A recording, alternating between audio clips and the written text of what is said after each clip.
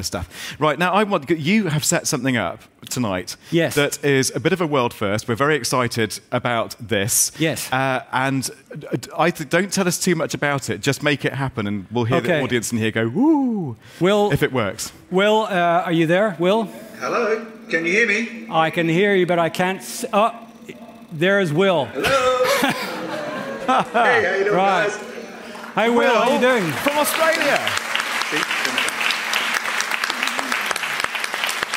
Now, I think that definitely deserved that round of applause. Let's just take stock of what we are seeing, what we've just seen here. This is Will, he's live from Australia. This is a holographic phone call, and we think it's about the first time it's been done, certainly on this stage. It's not about the first time, it is the first time that it's ever been done. So what we're doing here is we have a three-dimensional camera in our studio, in our office in Adelaide, based out of Flinders University in South Australia.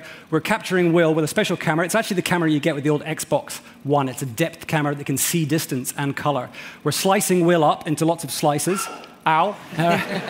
And then we're sending those slices through super-fast internet all the way from London to here via server in the cloud. And then we're re-slicing them, projecting them slice by slice onto the screen with exact timing so that we're effectively 3D printing Will and having a conversation with him. Well, let's hear from Will, and then we'll go to Bill.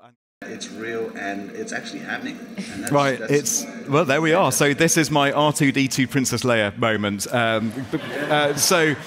Glenn Boddington watching this, what do you make of what you're seeing with this holographic phone I'm really call? excited. It's fantastic to see this real-time hologram. It takes what I was saying about streaming between families to a whole new level, and when this comes through into phones and into screens, and just the fact that there's no equipment on the body, no wearables, no headset, this is actually a chance to start to look at its teleportation, really, isn't it?